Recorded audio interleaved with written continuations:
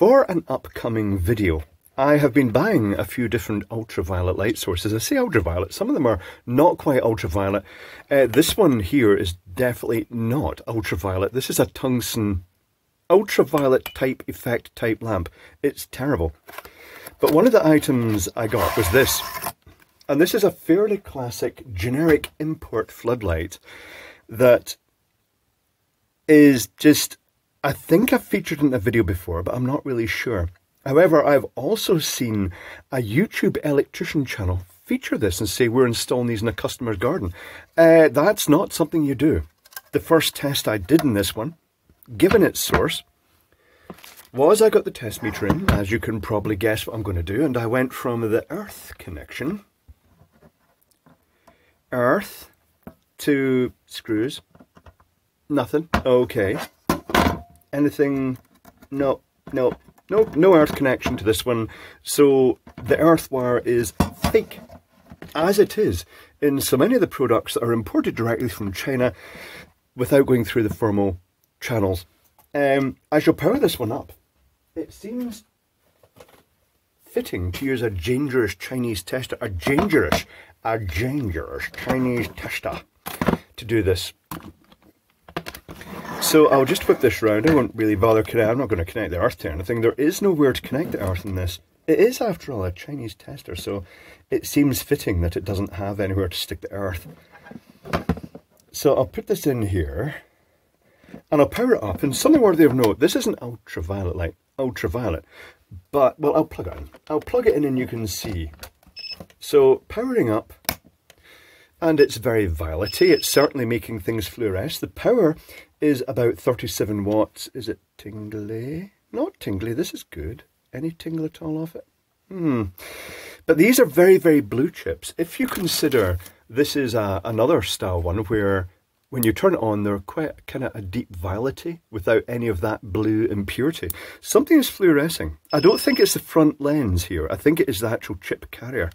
Oh, I think they're multi-chip as well. That's interesting. Anyway, I shall turn this off and we'll take it apart. As we do, that is a double pole switch, just in case anybody's wondering. And the reason it is making repeated noises is because it's programmed for a different wattage of lamp. That is a Chinese tester that just checks if lamps are compliant with their a standard reference. So let's start opening this up. This could take a second, and yeah, that's going to involve lots of unscrewing. So I shall pause momentarily while I do this. 1 moment, please.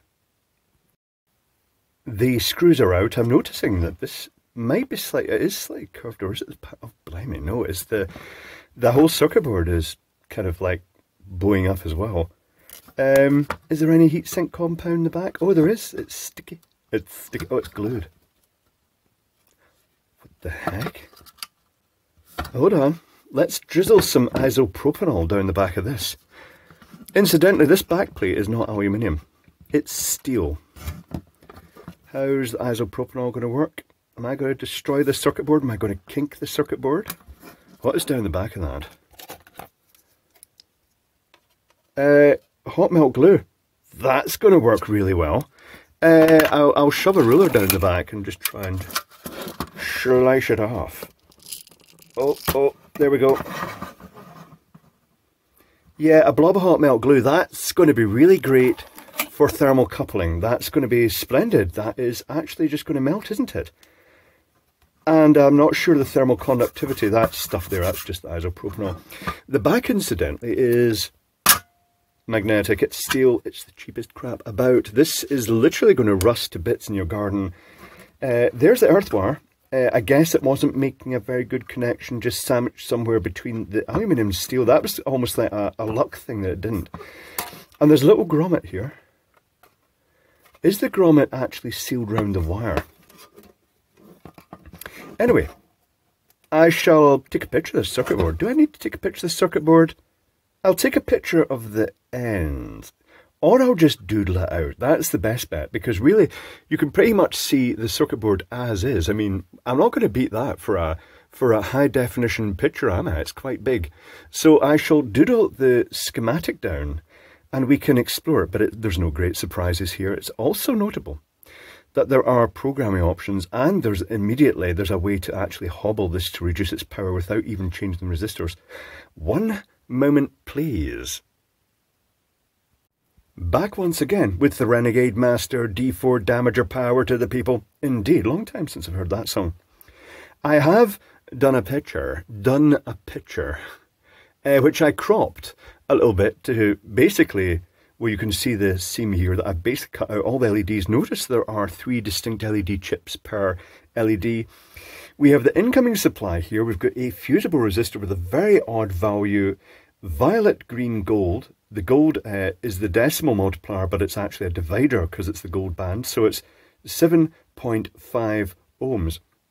That resistor is to limit inrush current, but also to blow like a fuse when things go wrong, which they will. Here's the bridge rectifier that then converts that from AC to full wave rectified AC, which is basically humpy DC with a 1 megohm load resistor across it to stop the LEDs glowing just with leakage through switch wiring. There is a position here for a metal oxide resistor that they've not put in. Then the positive is here. It goes to LEDs. The negative goes up to the voltage regulators and has a common bus bar running underneath them all. And each of the linear regulators has a 6.8 ohm resistor, and that goes on to common bus bar, and the LEDs are wired in pairs throughout. And there are a total of 50 LEDs wired as 25 pairs with 3 chips each. Let me show you the schematic.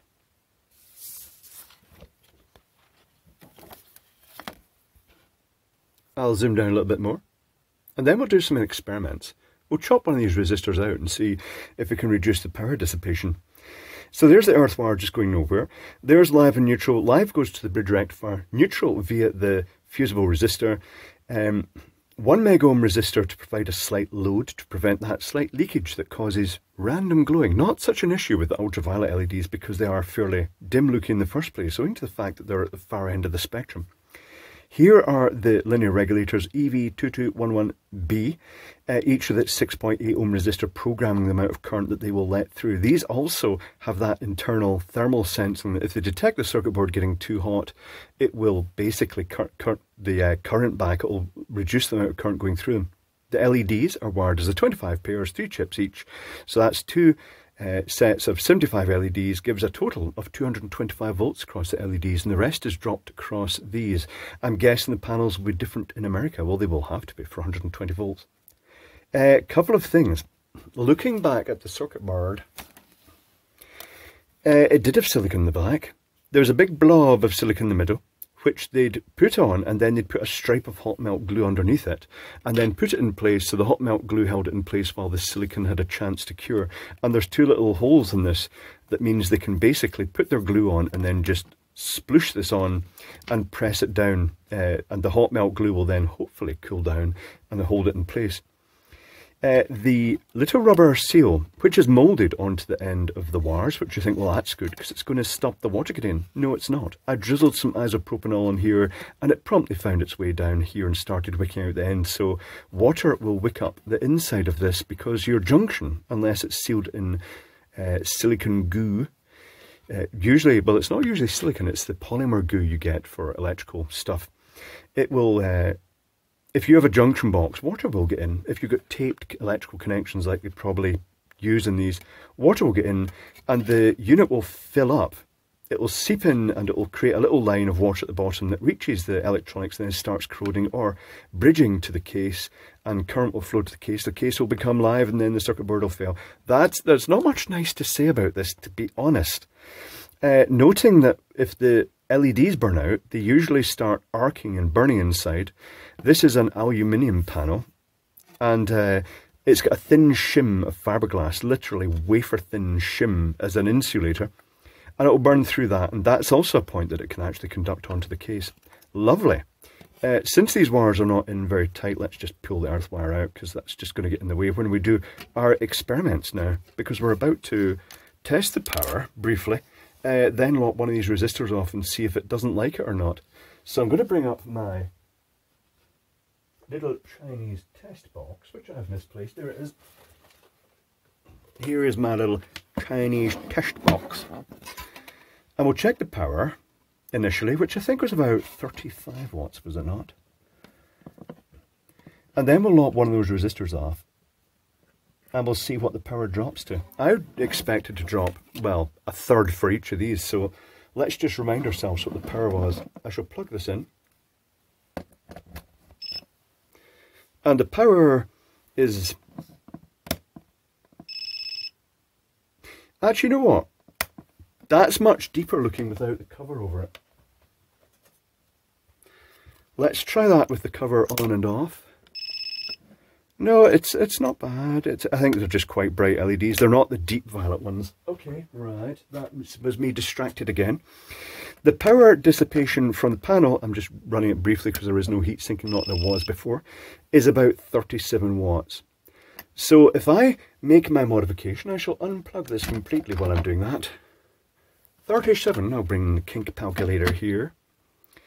37 watts divided by 3 equals, if I cut one of those resistors off, it's going to be about, say, 24.6, say 25 watts it lowers the power to.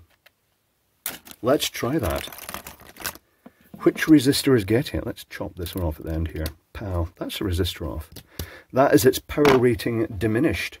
Let's see if that component now just explodes when I turn the power on. The power has dropped to 21 watts, which is an improvement. Well, 20 watts, it's wavering up and down. Oh, shut up, meter. So yeah, that's definitely going to make it last longer, though it is going to reduce the output. Having said that, the best thing you can do with these, the best hack you can do with them, is to throw them in the bin, quite frankly. And let the seller know that just tell them you got an electric shock off it. That should get you a refund. But there we have it, the completely crap ultraviolet light, and also they're used as cold white, warm white floodlights. They've cut the corners too much. They could have used this panel in a decent light. They could have actually clamped it down with heatsink compound in the back. And you know, when you look at the frame, okay, it's flexible. Yeah, it's fairly flexible. It's not going to be great. I don't know how well this seal, it's got plenty of screws. I don't know how well that seal is going to keep the water out of it. It is big and it sticks down quite a lot and it's squishy. So it should theoretically do a fairly decent job of sealing. Look at it wobbling. Yeah, anyway, or maybe it just won't. But that's, I wouldn't really trust these. Not waterproof, not electrically safe, not earthed. They're just not a good idea, but they are hackable, and that's useful to know.